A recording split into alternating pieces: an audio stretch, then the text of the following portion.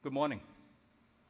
Vice President Howdy, distinguished scientists, ladies and gentlemen, it's really, truly a pleasure to share with you our efforts at Weill Cornell Medical College in terms of contributing to local research capacity. About 2.5 years ago, in the spring of 2008, while graduating our first class, we decided that although we had been planning for the research program for a couple of years, it was time to start implementing and achieve the second of our tripartite mission, which was research. The objective is to create a center of excellence and recruit outstanding scientists, create a world-class infrastructure, and start addressing the medical problems of the Qatari population. We are inspired in this by the vision of Her Highness, and nothing is more apt than this quote, and I quote here, "I firmly believe that the optimal investment of our resources should not turn us into consumers of knowledge. It should encourage us as well to produce knowledge." And that's exactly what this Biomedical Research Center of Excellence is aiming to do. This is, I promise, the only complicated slide I'll show, but it is at the core of my presentation. You have to see on the left-hand side. Actually, let's start. Oh.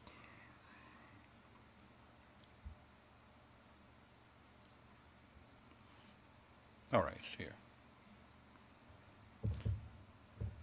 So at the center is the core of our strategy, which is bench to bedside to community, starting with fundamental research, look at clinical applications, and then from the findings, begin to inform the public policy to change people's behavior and impact the health of Qatari population in a very broad fashion.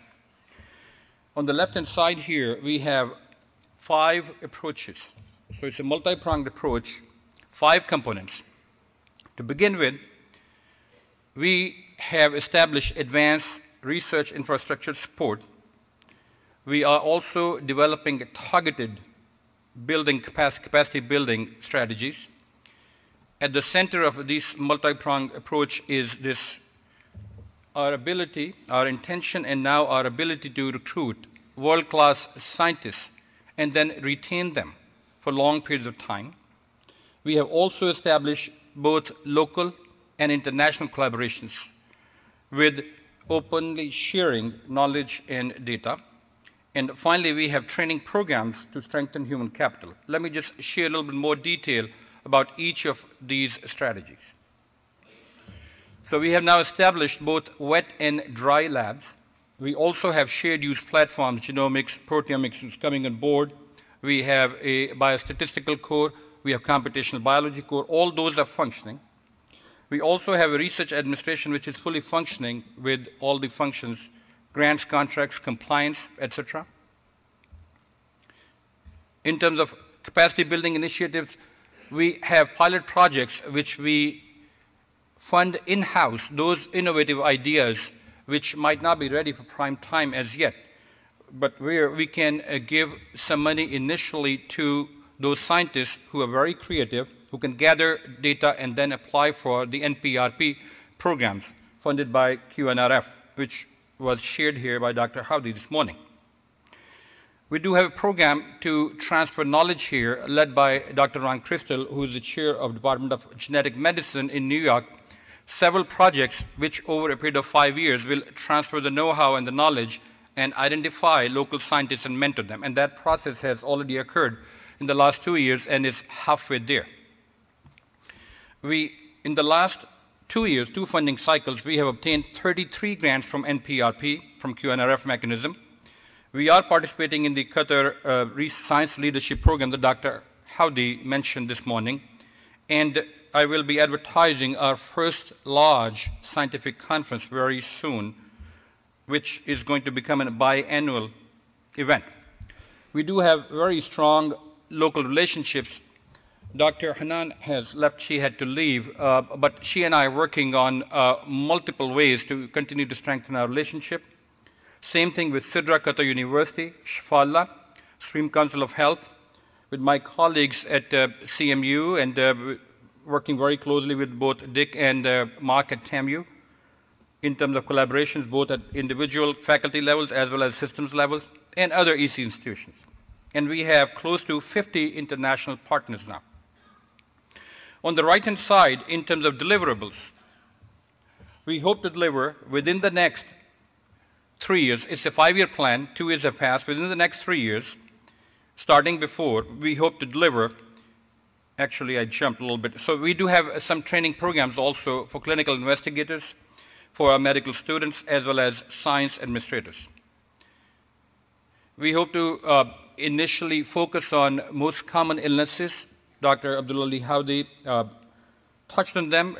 Dr. Zirhuni did also. Diabetes, primarily obesity and cardiovascular syndrome and associated complications, and neurosciences, really. And finally, as Sidra comes on board, and there is a program, maternal fetal medicine, both at Sidra as well as an extension at Hamad, we will be putting longitudinal studies over there. Our other goals are, in terms of achievables, we have been having discussions with Dr. Tidu Maini in terms of our faculty using their discoveries to file patents and then exploit their commercial applications. And in a small way, but in a very consistent way, we are contributing to Her Highness's dream of converting Qatar into a knowledge-based society by producing physicians and also biomedical workforce, science administrators. In a second, I will show you a video from 2 candidates who have come to Weill Cornell Medical College as part of the training program. I joined Weill Cornell because of its excellent biomedical research program, and I wanted to get more training on my field. In the research department, I work in the genomics core, where we use advanced technologies like studying different levels of gene expression related to different diseases such as diabetes or breast cancer. I hope to begin my master's in January, after which I'd like to become a director of a research lab. And one day I'll become the Minister of Health to establish and promote the high standards I learned here in Cornell in healthcare and research. I joined Weill Cornell because it was part of my QSLP training. Currently I am interning in the Research Administration Office, having tasks related to the research compliance, accounts and grants, typical day-to-day activities, and also working in real-life projects.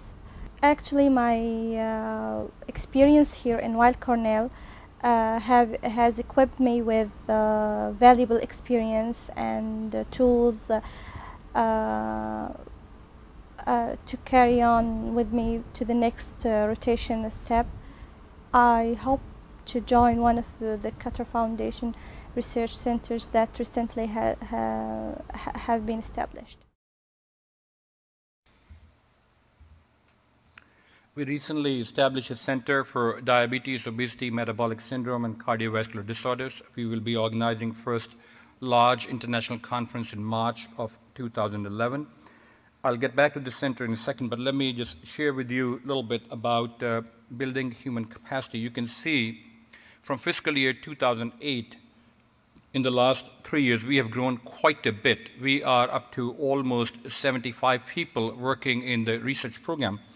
Of these 37 people who are working as technology specialists in our laboratories and running our laboratories now, and many of them are also part of the Qatar Science Leadership Program and going to the graduate school. These are the people who really are the future of this country. 36, fully 36 out of 37 are local Qataris. You can see on the left-hand side there in the blue, we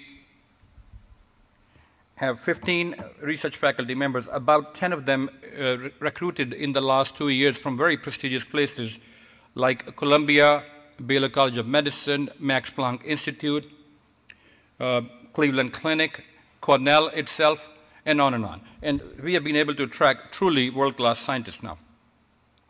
Very briefly, in terms of the specific initiatives, we started with the initiative from New York, whereby 3 of our distinguished faculty members got involved, Dr. Ron Crystal, Dr. Elizabeth Ross, and Dr. Rafi, who identified, helped us recruit, respectively, faculty members locally here, and have been mentoring them, talking to them once a week on a video conference, and as well as establishing a local team here. And we are halfway there. We have had a summer research fellowship whereby 24 of our top students, 12 from the pre-medical and 12 from medical program, go on to go to Ithaca. The pre-medical ones go to Cornell University, and the other 12 go to Weill Cornell Medical College in New York every summer for 8 to 10 weeks to gain research experience. In the last 2-3 years, we have also started, since we started establishing labs here, we have invited students here to spend summers there, those who cannot go to either New York or Ithaca, and we typically have about 20 medical interns participate every year. I mentioned the QNRF program. We obtained 33 grants in the last 2 cycles from QNRF. We are participating, as I said, in the Qatar Science Leadership Program. You heard from the candidate, one of the candidates. We have had a total of 8 Qataris now go through it. Going forward, we will formalize this program even more so and work very closely with our colleagues in Qatar Foundation. I mentioned about the conference upcoming in March 2011 on diabetes, metabolic syndrome, and obesity. Another way of conceptualizing what we are trying to achieve here really is basically like a pipeline. We bring in these pre-medical students and medical students, and then we get them involved right in the beginning, in the pre-medical years, in the undergraduate research education program and other student summer fellowships.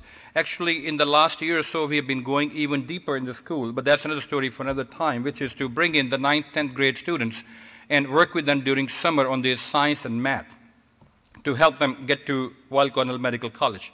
From pre-med and med, then we have our graduate students coming from the Qatar Science Leadership Program, and we will be having graduate school there, inshallah, very soon ourselves.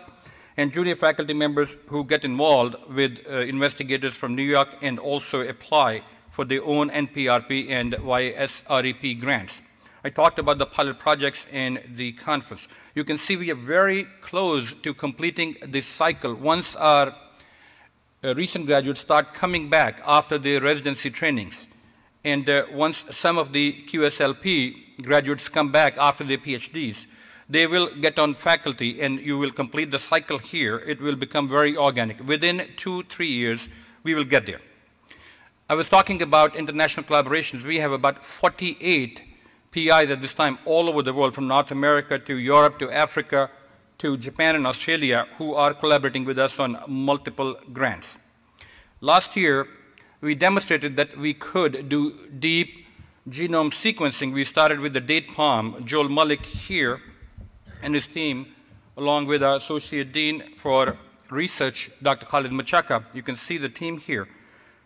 We have since gone on, and Dr. Ron Crystal will be presenting later today the Qatari genome and what he has found in terms of deep sequencing and as well as looking at genetic variations. In terms of scientific output, you can see our publications and conference appearances are going up in the last 3 years. However, we really are after quality, and what you see here, last year, one publication, PNAS, just an example, this is the role of calcium metabolism in maturation of oocytes, Dr. Khalid Machaka and his colleagues. And this work will be very important as we set up IVF clinic, etc. And Dr. Ron Crystal's group looking at the population genetic structure of Qatar, which he'll be presenting later today. Let me get back to, in the last 2 minutes, to the DOMS, or Diabetes, Obesity, Metabolic Syndrome Center that we have recently established. Those of you who are clinical investigators know that it is much more difficult to establish clinical research. It is difficult, but still easier to establish basic fundamental research because you control all the variables. However, we are ready to go from bench to bedside. And as part of that, Dr. Hanan and I have been talking, discussing, and working on a plan whereby we will be bringing in clinical investigators from outside who will be placed at Hamad and as part of this diabetes metabolic center. But let me give you an example as to where we want to be within the next 2 years. On the left-hand side, you can see these are our current basic science projects. The top two, basic science, role of endoplasmic reticulum in the development of diabetes, Dr. Miselli, she's a professor of biochemistry here. Second one is effect of glucose toxicity on vascular and beta cell function, Dr. Chris Triggle, he is again a professor in pharmacology here. Then the next two are two translational projects, again ongoing at this time. Dr. Tim McGraw looking at factors associated with bariatric surgery as cure for type 2 diabetes. It works, everybody knows. No one knows how it works. So he wants to investigate that with the team here, with Dr. Khalid Mchaka and colleagues.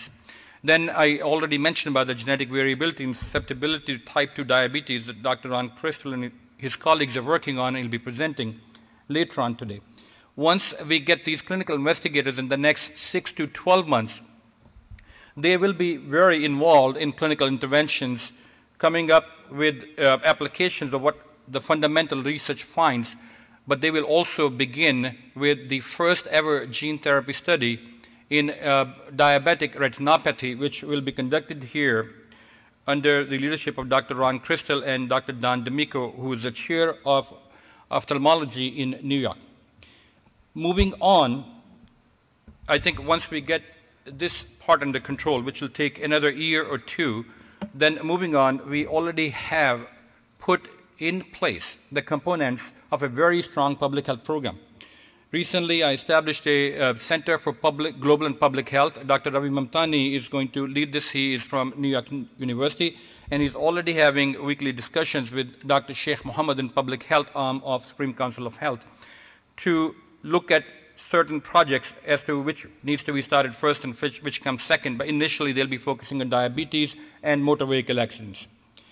Secondly, there are also discussions underway for a true comprehensive epidemiological study which will look at the prevalence and risk factors for diabetes and then identify and do, of course, a genetic analysis and extend the work that Dr. Ron Crystal and his colleagues have done to look at genetic variability in local populations and identify those who are at risk. This will really complete the cycle of biomedical research. So it's not only the bench, it has to be bedside and then back to the community and then back again.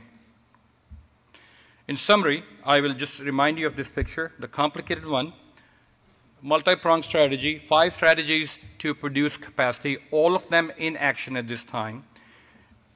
Major core, bench to bedside to community and back. And on the right-hand side, deliverables, which we are already beginning to demonstrate.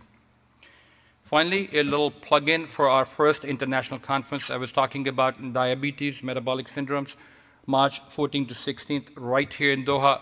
Several hundred scientists from all over the world and from the region will be there as speakers. So you are welcome to come and join us, and please do come. Thank you so very much.